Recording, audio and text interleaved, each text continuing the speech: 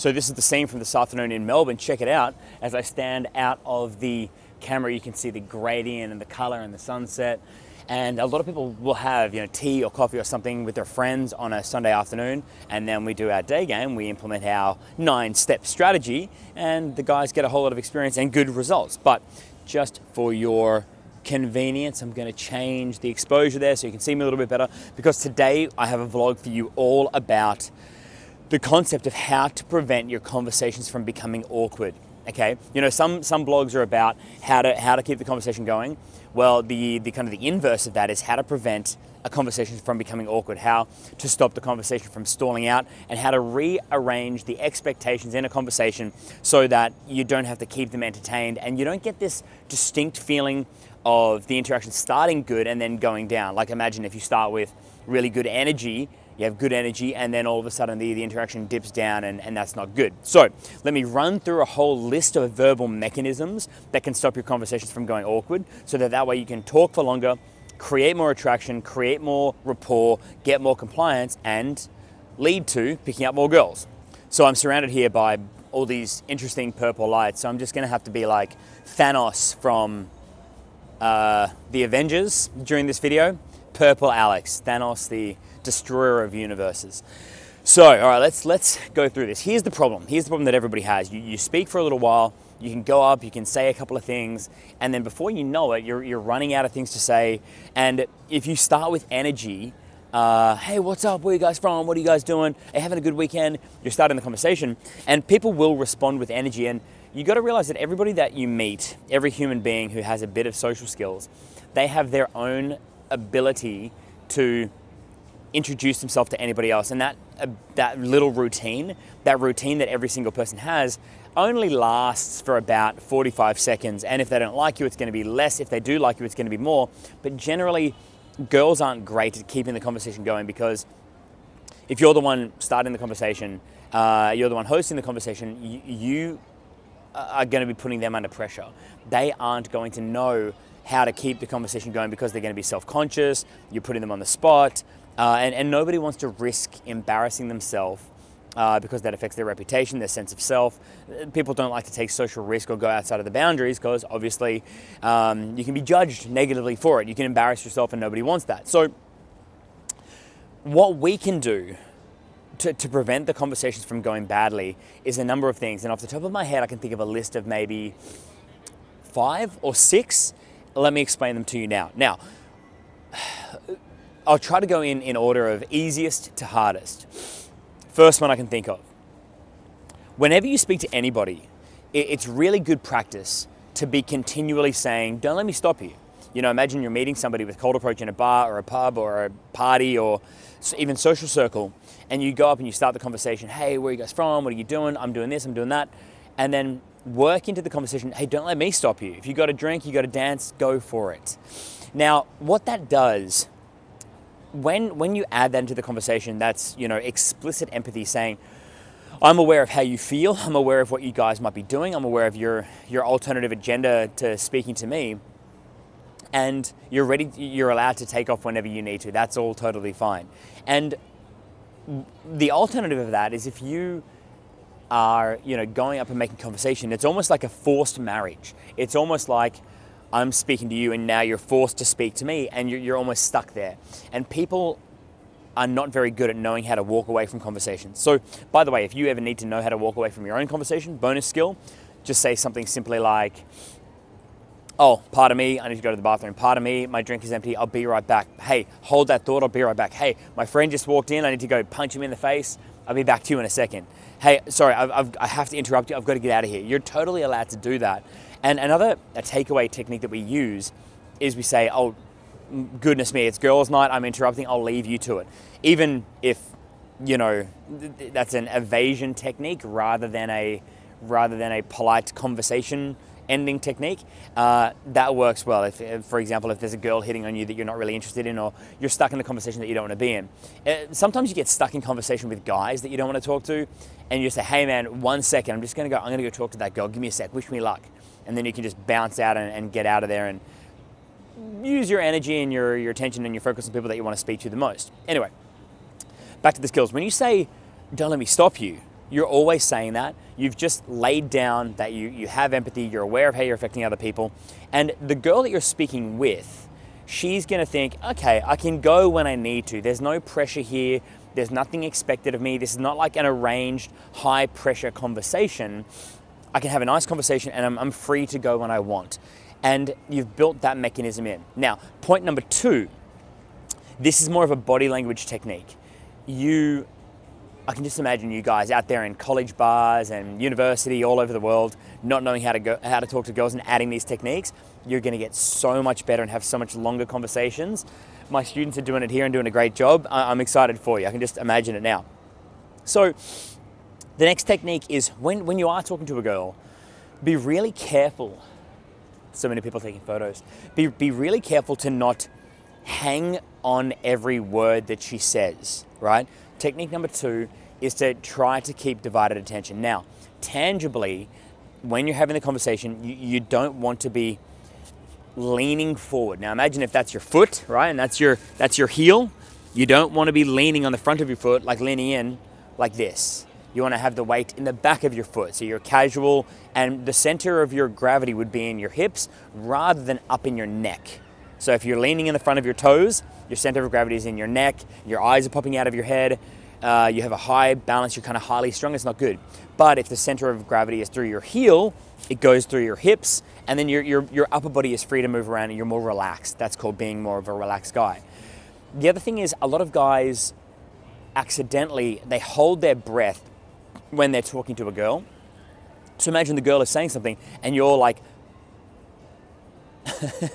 and that could be a thumbnail right there, and you're holding your breath, hoping to hear every word, because to you it's so important that you don't mess up this conversation. Don't do that, okay? Breathe normally, and don't be afraid if you miss a couple of parts of the conversation. It's a party and a bar, it's not a university lecture, so you don't need to be perfect with the way that you listen. It's a real awkward thing. If you listen so carefully, it puts pressure on the listener. It's a bad idea.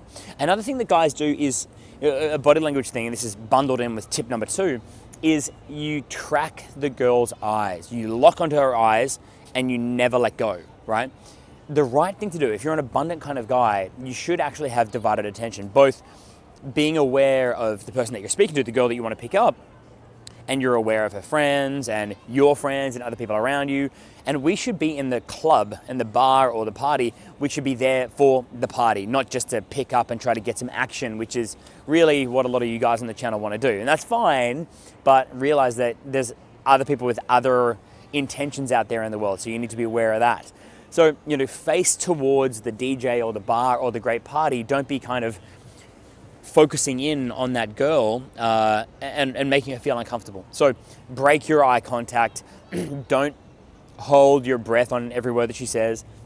Have a lower center of gravity and things like that. Another thing is, don't be so eager to keep the conversation going. Don't be rushing to say something when she finishes. You're kind of skewing off the topic, but these body language things make the conversation smoother and lower pressure. Technique number 3, and this is more of an explicit one, okay? When I had a situation with a guy last night, and he had a really long interaction with girls in the bar. And, he met them, they had drinks together, he bought them one, they bought him one, and then they were dancing it out together. And then he said the set kind of died in the arse, right? The set kind of died down.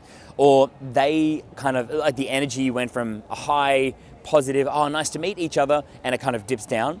The problem is, my guy, he's sensing that and he's thinking, oh damn, I'm losing progress, but you can't really gain any more ground once you're in. Then you go into a holding pattern, dancing, chilling, drinking, whatever. But the verbal mechanism, the explicit verbal mechanism to deal with that is you say to the girls, you're the kind of girls that I feel like I don't need to keep entertained, right?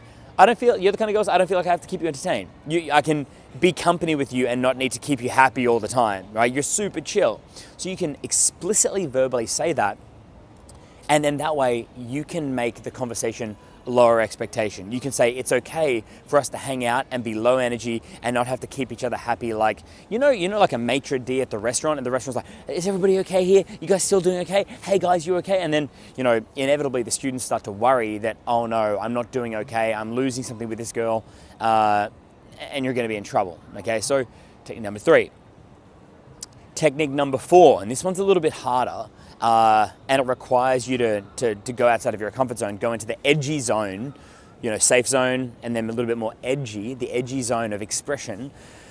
And what you need to do is you basically need to be kind of silly in the beginning, okay? So if you're silly in the interaction, you set a precedent of low expectations of communication.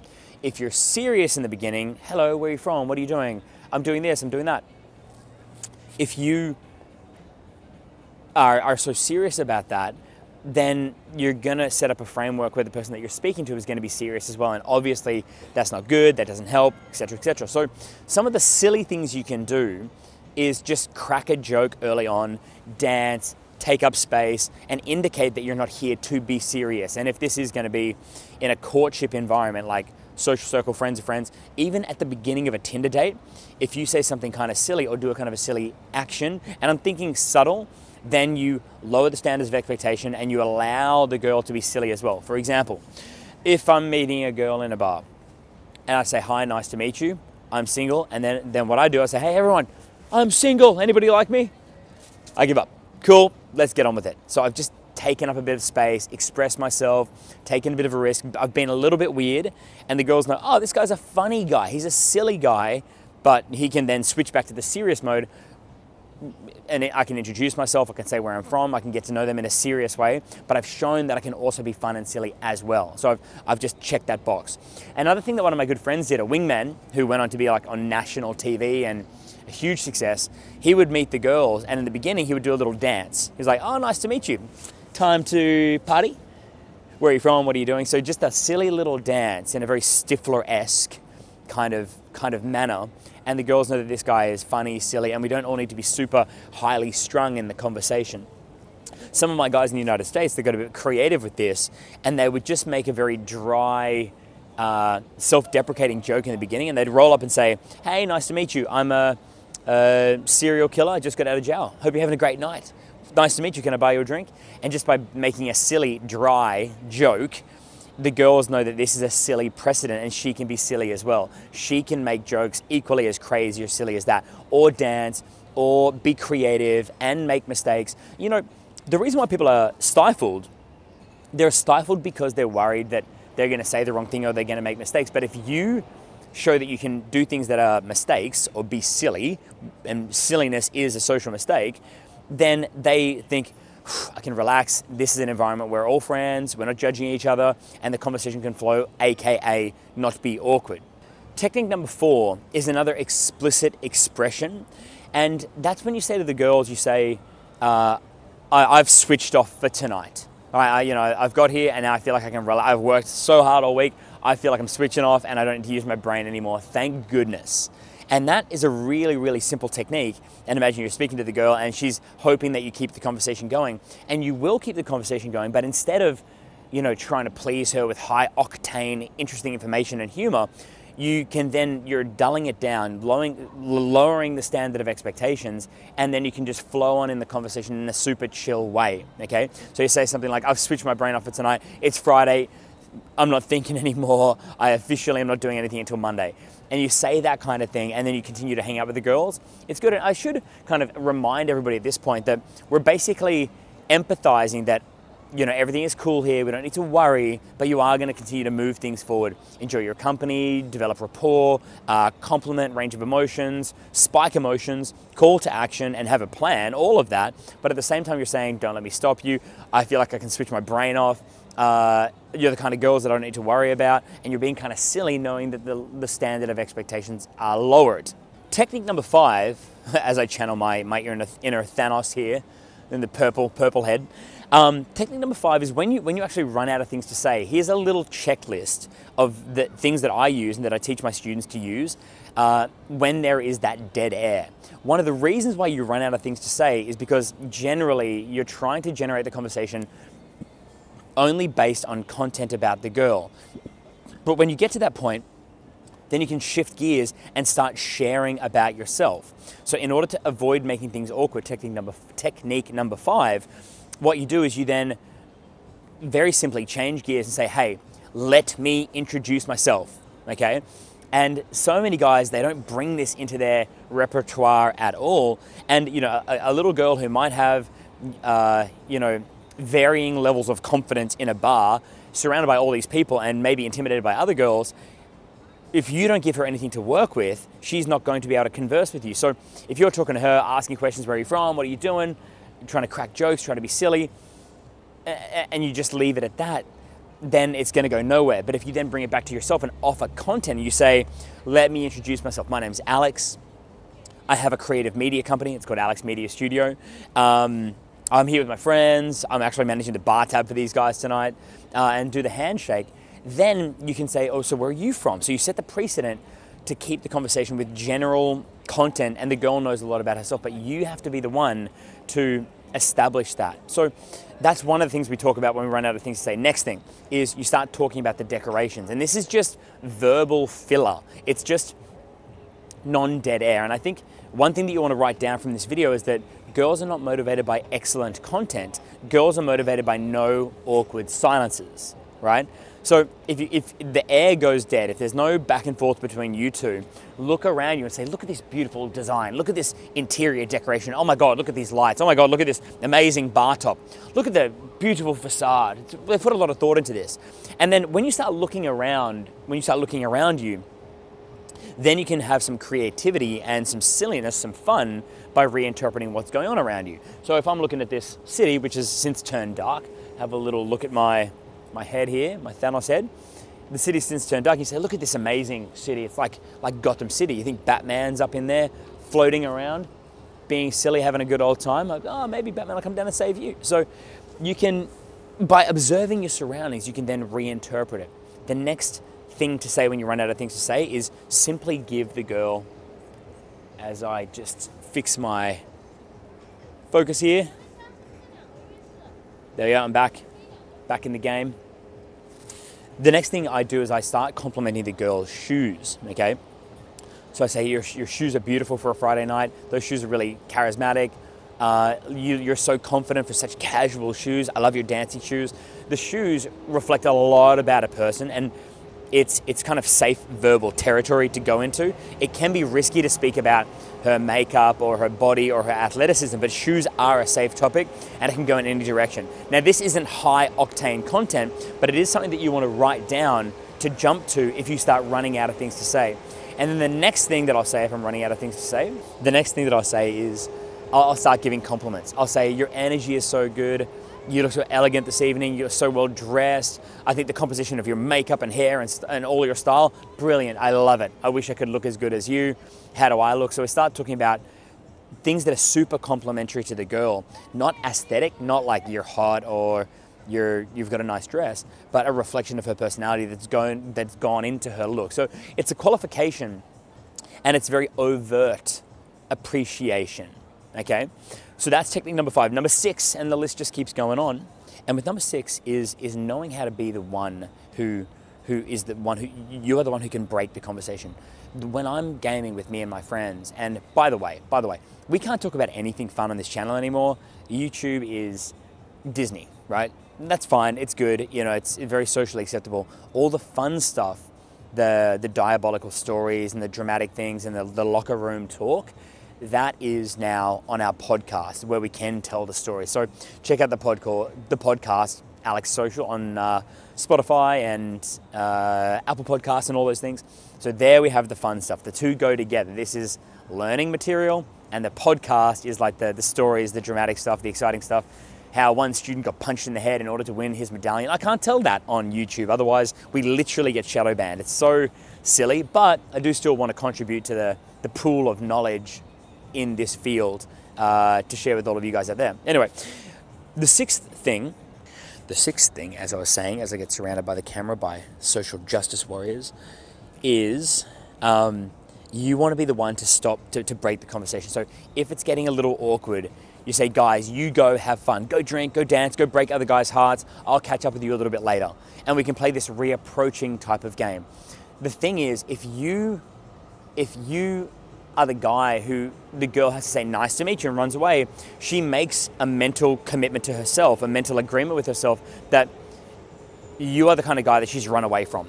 But if you're the guy who set it up that you can kind of run away from her, then you can do a reapproach. And in the dry floor phase, at the beginning of the night where people are not spilling drinks and guys are not too aggressive, you're allowed to approach and let go. Like basically you evade them so they don't evade you, so that you can reapproach.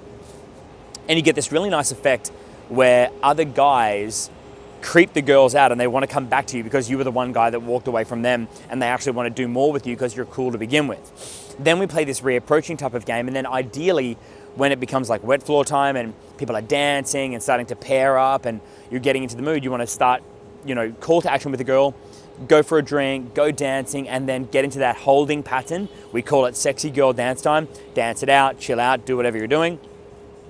And then eventually you want to leave the venue with the girl to go on an instant date or to make the number solid or something like that. So there are 6 techniques to stop making the interaction awkward.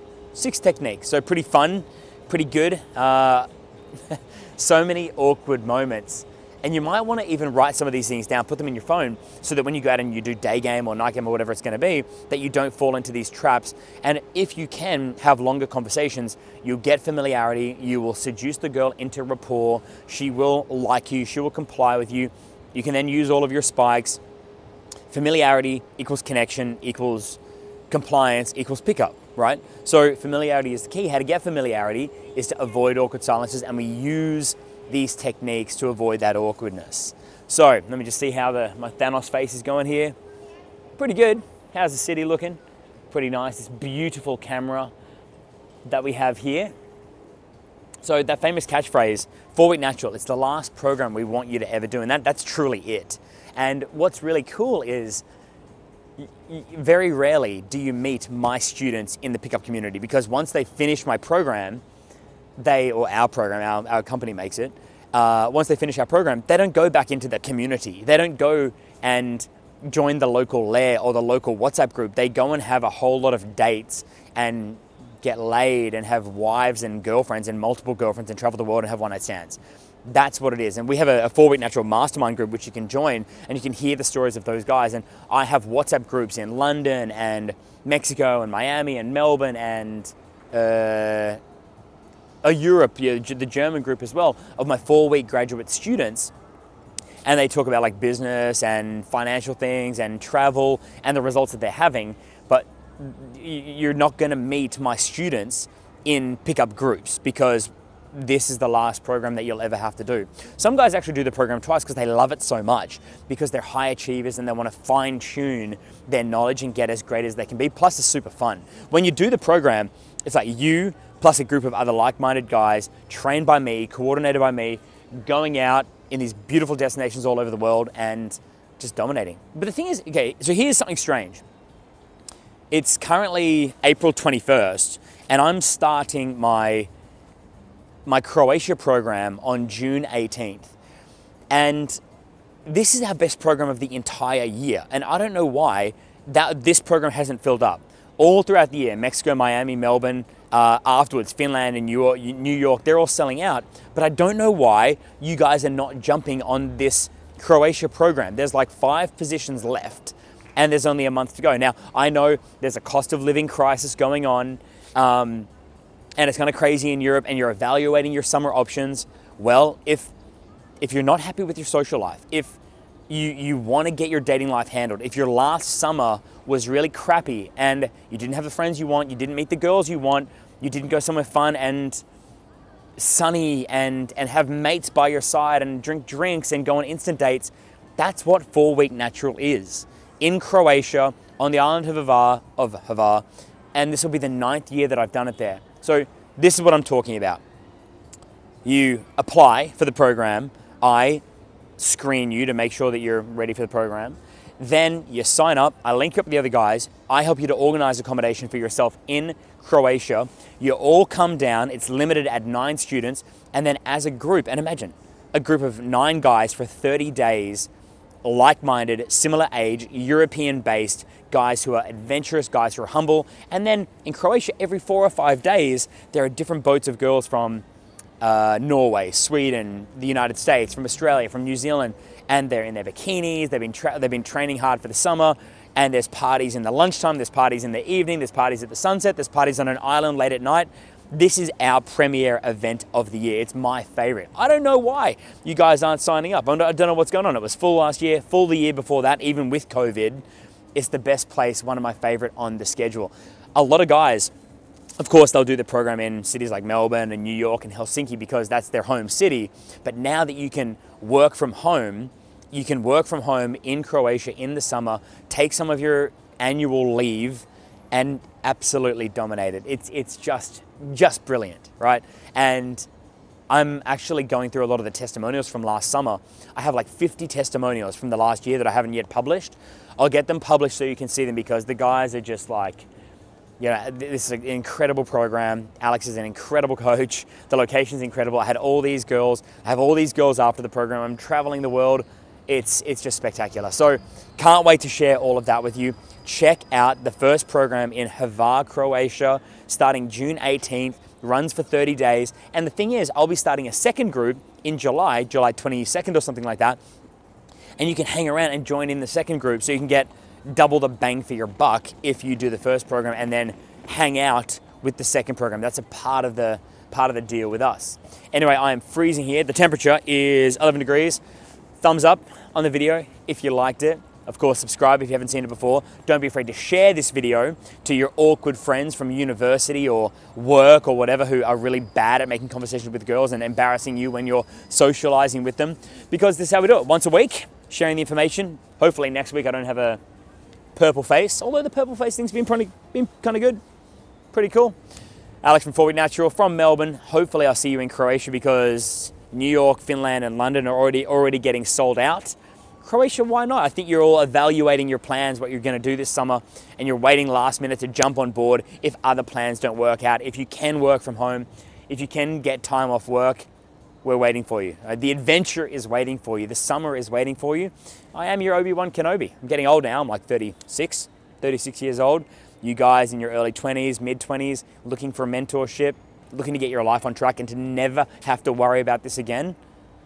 I'm your man. The program awaits you. I'll see you then.